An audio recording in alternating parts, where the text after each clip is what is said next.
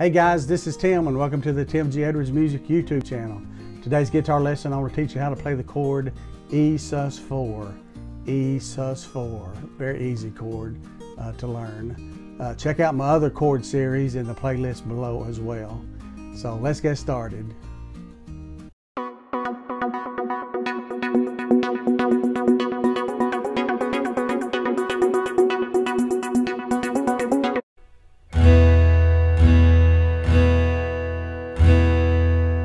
So this is the sound of Esus4. And you may have noticed I'm using a bar, and it's similar to the A major chord. If you remember, A major chord is played on the strings 2, 3, and 4, all on the 2nd fret. That is A major chord, and to play Esus4, you just simply move each finger up one string, and then you can play all strings. This is Esus4. So A major is strings 2, 3, 4. Esus4, you move all fingers up one on strings 3, 4, 5, all on the 2nd fret, and strum all strings. Will be Esus4. Okay. So some of you may play A major, you know, with the 3 fingers here. Finger number 1 on string 4, finger number 2 on string 3, finger number 3 on string 2, all on the 2nd fret. Another way to play A major is finger number 1 on string 3, finger number 2 on string 4, and then finger number 3 on string 2 of the 2nd fret.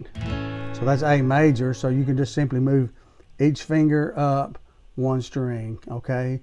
The other way to play A major is just to simply I use my middle finger, finger number 2, to bar across strings 2, 3, 4, and kind of bend my finger, as you can see there, so I can let this bottom E string ring out, okay? So I bar A major like that, so I'll just raise my finger up one string to make the Esus4. And again, I use the bar chord, so ever how you play the A major, I would just encourage you to keep that same chord shape on your fingers and just simply move all the fingers up one string, okay? So it's an E suspended chord, so you can kind of hear that needing resolve, so you can resolve that by playing the E major. So Esus4.